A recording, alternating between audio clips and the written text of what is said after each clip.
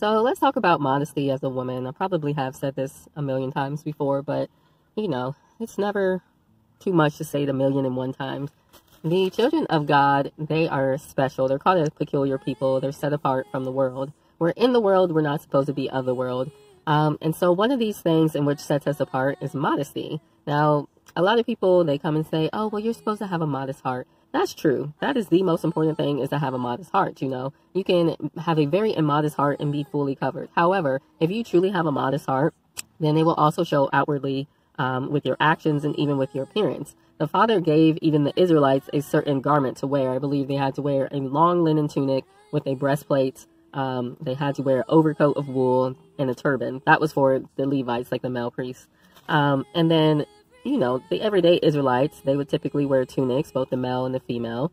The women, I believe, wore longer tunics. The men wore pants under their tunics. And so, you know, there was slight difference in clothing. But regardless, you know, they were very modestly dressed. And this was even in the summertime. Oftentimes, you have to pull Christians' legs to get them to understand that they are supposed to dress themselves in modesty. I don't really understand why it is. If he tells you not to look like the world, not to be like the world, and you're steady trying to do both, then you're not actually walking in Christ.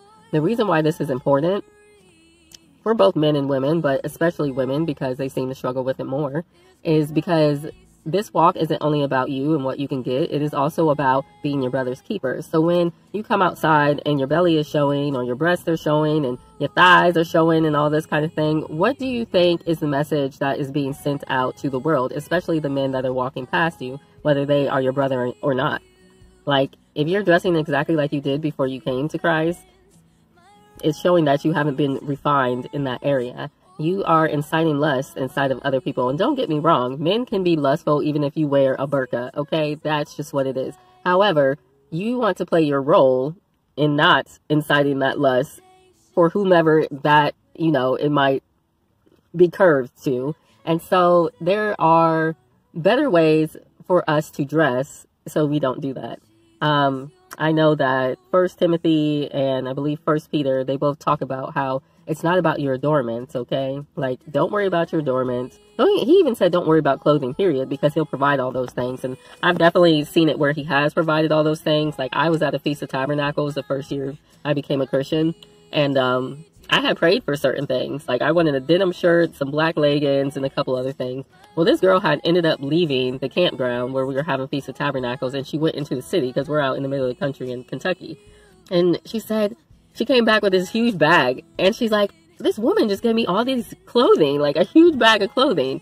And then we opened it up, and I swear to God, like, everything I asked for was in this bag of clothing. Tell me that's not God, okay? You know, you don't just be out in the middle of the country and everything you ask for shows up immediately. Come on. Tell me he will not do it. He will do it. That's who he is. He said, ask and you shall receive. It can be as small as that. But anyway, moving forward, the Father calls us his rubies. Like, he says we're worth more than rubies. Like, so if you are worth more than a ruby, why are you presenting yourself like a piece of tin? All right. Here, let me get to this scripture right here. So Proverbs 11:22. Like a ring of gold in a pig's snout is a beautiful woman who lacks discretion. So discretion can apply to, you know, a variety of things. It can be just a lack of good sense, just being too open with certain things. But you can also use it in terms of how you dress. You know, when I went out, you know, I wasn't leaving anything to imagination. That's for sure. I thought, like, okay, well, the less clothing I wear, the more attention from men I'll get, and maybe I'll snag a husband that way. But you know, it's very rare that that happens. I'm not saying that it never happens, but it's very rare. But now that I know God, I know my value. And so me personally, I'm not going to go out with my chest showing. I'm not going to go out with my stomach showing. I'm just not going to do it because that's just not a good representation of Christ. And you're going to attract attention that you don't necessarily want 9 out of 10 times. So, you know, ladies, if you're a Christian, you need to cover up. You decided to come in this walk. You decided to hand over your life. Then you have to hand over even certain things as how you dress. I think what we have to realize as Christians is in the world, you know, they're very concerned about things like fashion. And, you know, to an extent, I don't think there's anything wrong with, you know, looking up to date. I personally don't quite care as much. Now I'm kind of more into, okay, does this match and is it clean? And there's certain styles that I do like for sure. But I always try to make sure that does this honor God when I go out? Because, you know, we want to be good servants for him. And so that's usually the first thing I think. Does it honor God? Does it match? Is it clean? Maybe is it clean first and then does it match?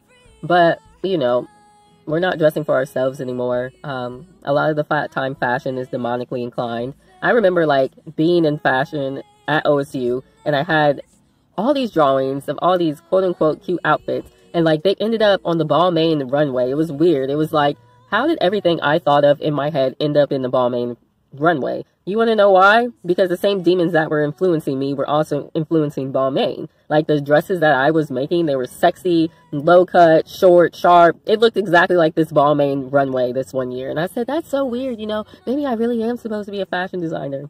So God ended up taking away fashion from me for like probably a good 3 years. And then finally my friend was like, I don't think God's going to have you stop designing clothing. And I was like, okay, whatever. Like, I'm not going back to that vain lifestyle. And then probably the third time my friend said this, Father opened up the Bible to Proverbs 31, where it talks about how she makes linen garments for her people.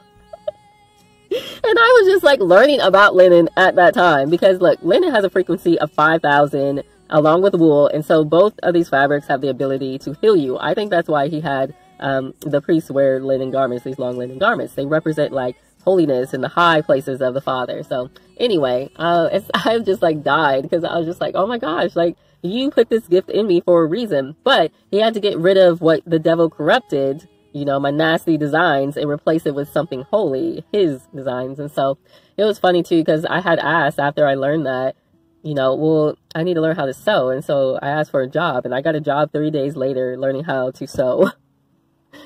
Crazy. You cannot make this stuff up. So, you know, eventually when I'm in the kingdom, or maybe sooner, who knows, I'll be sewing some linen garments for my folk, you know, because he puts those seeds in us for a reason. You know, we don't just love to sew. We don't just love music. We don't just love art. We don't just love working on cars for no reason. He has a purpose for all those things. He gave us talents.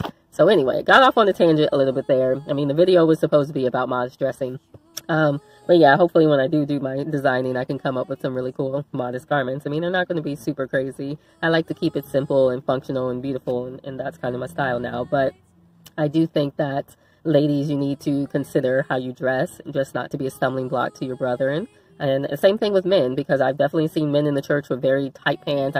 Sometimes I'm like, did he just roll in here with his wife's pants on, man? Like, that's not even okay. Like, I can see everything that's going on with you. It's not good. It's not attractive. And especially if you have kids, like, you want to be a good example for your kids as well. And think about your wife or your girlfriend or whatever. Like, does she want other women staring at your junk?